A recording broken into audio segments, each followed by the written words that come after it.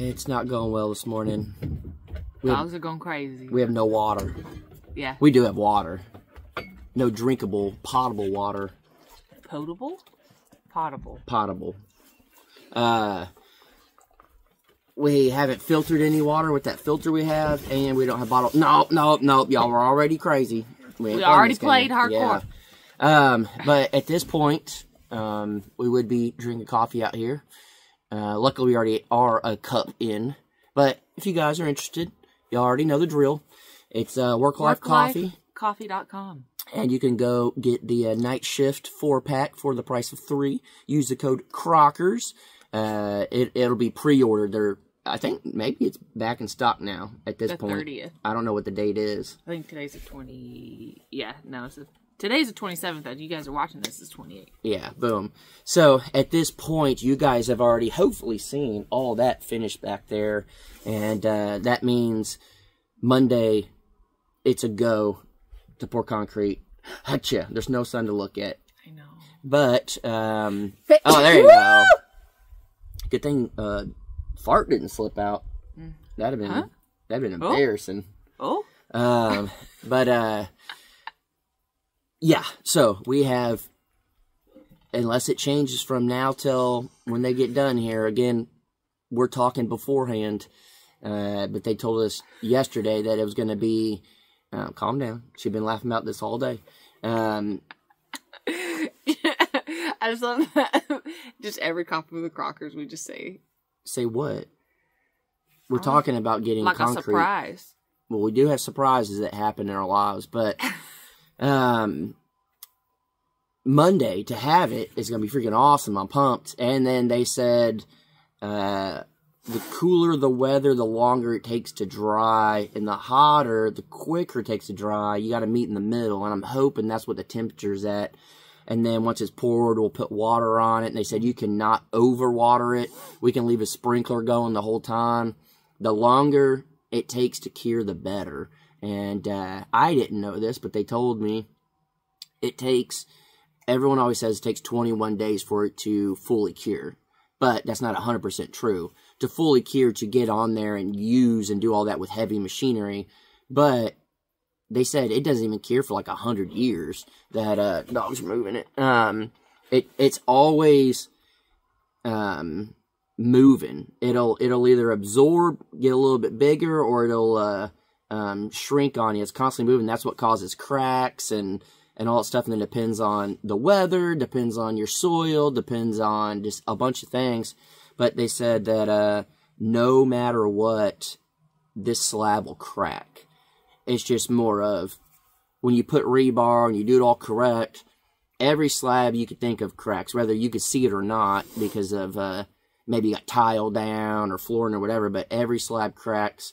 And then they don't know where it's going to crack and don't know when it'll crack. But when it does crack, they said you can't even get a razor blade into that crack. That's how like tight it stays.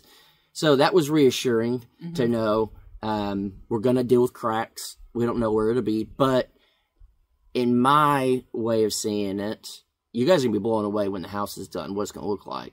But it'll give the floor character. And they're going to do a finish on it that I'm not sure if we've actually ever personally seen. It's been done. Yeah. But I don't know if we've actually personally ever seen it. I never seen it. That little... Are you messing with your nail over there? No. Oh, a little splinter. Yeah. It's in my... There. I lost my knife at Paragon's. I was gonna say, when's the last place we had it? It fell in between the couch. Oh yeah, I forgot. But they don't even know that till now. Well, next time we go over there. Yeah, I'll get it. Yep.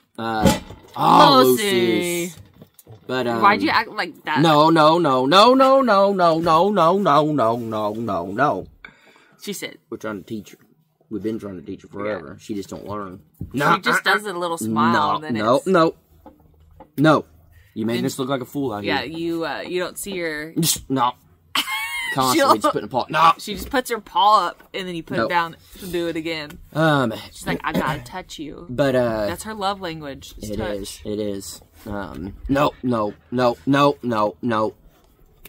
We're gonna return her. But she just loves you so much. Yeah, at least someone does around here. Lucy. Oh my god.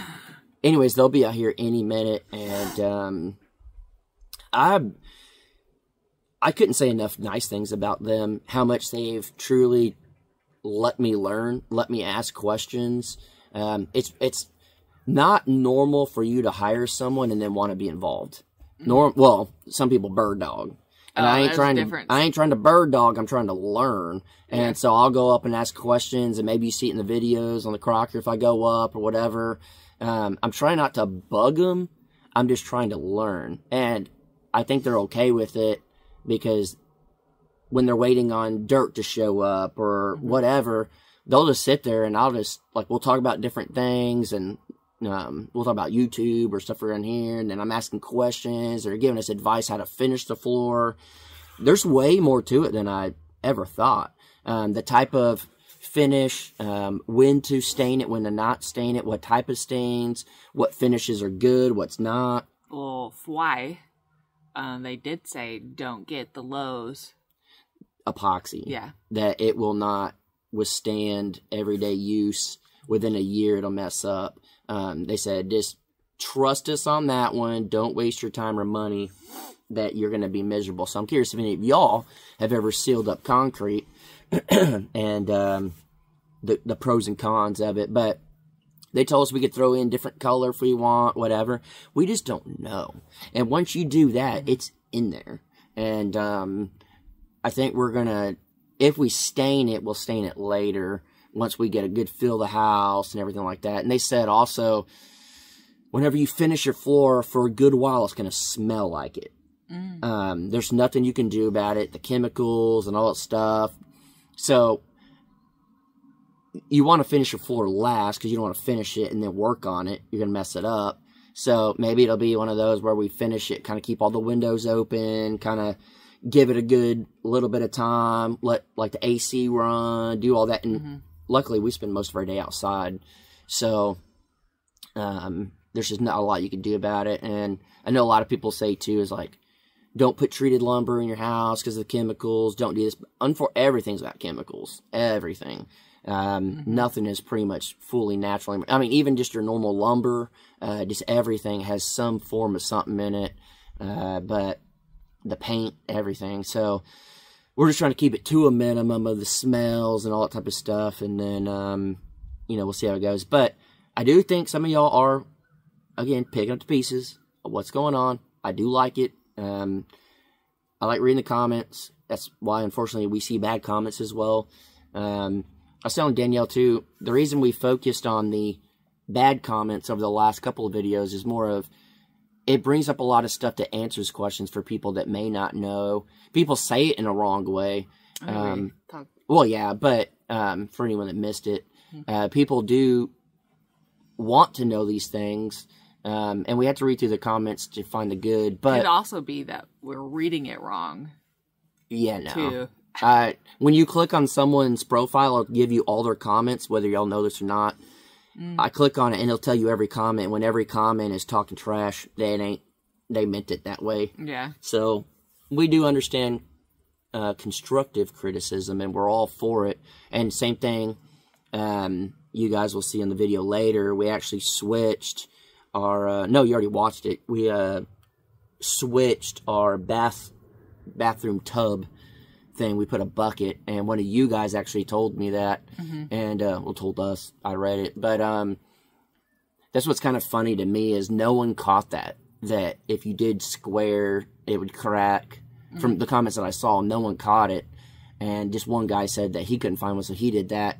And then the concrete people said, anything you do, if you don't want the least amount of cracks, don't do a square. Even normal, like our footers and stuff, they're like, your corners will never stay square. And we can look at all our footers, and they're all kind of chipped and whatever. So maybe that's why they make the pillars that come out of the ground circle. I don't know. We're trying to learn, and that's why I'm trying to pick their brain as much as I can for everything without bothering them. I want to know, so when we do maybe the concrete in our barn, or sidewalks, or for little chicken coops or whatever, I have a way better understanding. I always thought, just add more water, it'll last longer before it dries. But the more water you add, the less strength it has. He was like, do you want 4,000 PSI, 3,500, 2,000? I'm like, I don't know what that means. Yeah, like, it's like, that means they'll add more water to it and can go further, yeah, but then it's not going it's to not be as strong. I know what PSI means and all that, but I didn't understand. What does it stand for? Pounds per square inch. Okay. Don't test me. Don't test me. You thought you were going to call me out on that. I know No, what I was just wondering because I didn't know what it means. Pounds per square inch. Yeah. Yeah, I'm looking at you.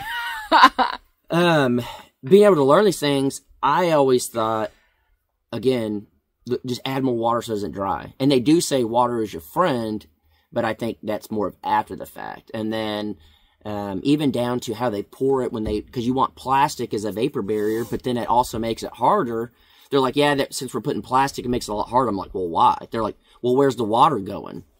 And I'm like, oh, so when it sits, water wants to come to the top of concrete. It doesn't stay at the bottom. It either is going to soak through or it's going to start rising. And if it can't soak through to the ground, it's going to start rising.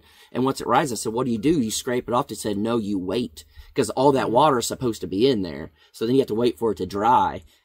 And then you do what you need to do. I, in the past, have kind of taken the water off. So luckily, a lot of stuff that we do hasn't been crazy stuff. The most concrete that we've done is the footers for the deck, but they're so small and everything, it's fine. And it soaks into the ground, so it's a lot different. But there's things like that I didn't know. If we do, better stop.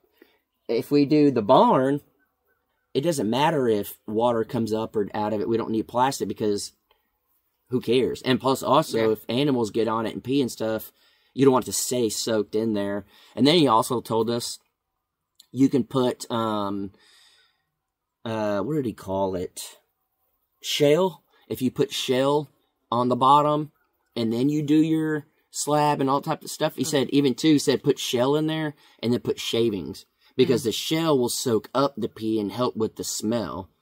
But if you, I don't know, I learned a lot. There's a lot of different, I don't want to misquote him and give y'all wrong information.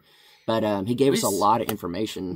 For one, we told them they need their own TV show. Oh, yeah. If somebody followed them around and did a YouTube channel it'd be of like just... Wicked Tuna or what's the other big fishing?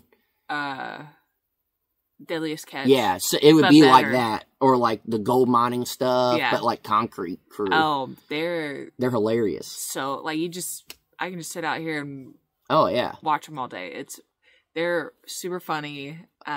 We just need to get them on camera. Yeah, I'm gonna try to film. Hopefully, y'all have already seen a little bit of them on the Crocker video, but y'all love them. Yeah, they're pretty funny. Yeah. Guarantee next meetup we can get them to come. Probably, I bet he would. Yeah, a lot of them watch our channel now, and we think it's awesome. I don't know if they watch this stuff. They may just watch some of the Crocker stuff. Went back and binge watched and looked at things, and it's always cool, like, whenever you hire someone to come out and they're just here to do a job, and then you're like, man, these people are, like, cool. They like us, we like them. They started looking at our YouTube stuff, and the boss was just like, man, I really like it out here. I think I'm going to miss it when we're not here no more. And it's a good feeling to know that, and I kind of take it back. It's something that I remember as a kid. We were getting new carpet put in our house. We were young. We were little. And we had a basketball goal outside, and we always were out there shooting hoops. And the carpet people, there were two guys, and they were helping us. And every time they'd come out to get tools or whatever, we'd throw in the basketball, and he'd shoot it. He said, there it is. Every time there it is. And so we got to the point where every time we would shoot, we'd be like, there it is. And at the end of the day, we ended up, I remember my mom cooked spaghetti, and we asked them to stay and eat dinner. They ate dinner with us, and it just became, when someone's around you for a week, 2 weeks working, and you get to talk to them and all that stuff, like, you really, I don't know, become friends or whatever, but it's like, kind of like we were talking yesterday and all that stuff. Of like, get a little bond. Yeah, you bond. You get to know people, their different backgrounds and different stuff, and I kind of feel like that's how it is with these guys. That at the end of it, I said, man, y'all need to hurry up and leave so we can drink. And they said, well, why should we leave then? Yeah. Why would we want to leave? We'll drink with you. And I said, because I don't want y'all drinking all our stuff. But it was just one of those that I guarantee if we just had an ice chest, some drinks, they would have just sat down at the end of the day and just hung out for a while. And super funny. Yeah, that I like it when we hire someone and it's like that. It feels good to know that these people actually care. And I really do think they care, and I think they're gonna not that they wouldn't go the extra mile, but I do feel like they're taking the extra steps to make sure that we have a really good experience. And I called him one day when it was raining. I said, man, I don't think we're going to be able to do this and whatever. He said, I'm going to let you know right now, you are top priority. And I said, that's what I like to hear when you hire someone. Whether you're top priority or not, they make you feel that way. And then he goes, everybody's top priority. Yeah. And I said, well, you're not making me feel special. But when someone makes you feel like you're a priority, that goes a long way, especially when it comes down to business. And we've gone to some stuff to where we go in and we're doing stuff and we feel like, oh man, these people, like, it was the Forerunner stuff and this and that, and not where we had been going. Something we're talking about, not Same Day Auto. They're great. Yeah, they figured it out. They're awesome. Yeah. But we've taken it elsewhere before and went in a couple days later, they didn't even know who we were. And it's like, all right, I get it, but like, you can't, like, we drove the Forerunner out today. We didn't have to get supplies and stuff, luckily, so we left the truck at the house.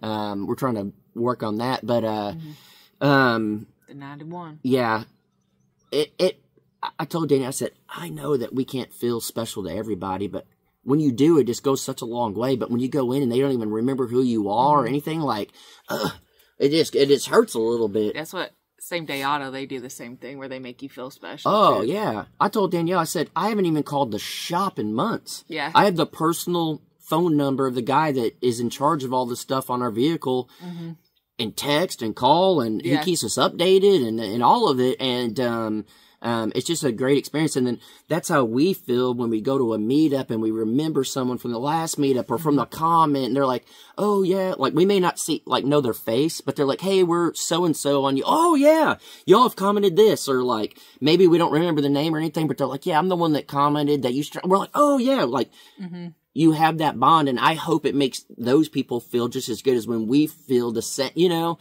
I don't know. It feels good. It's excited right now. I know. It's a good feeling. And it's like the other day at Walmart, we were leaving. They had to have seen us inside.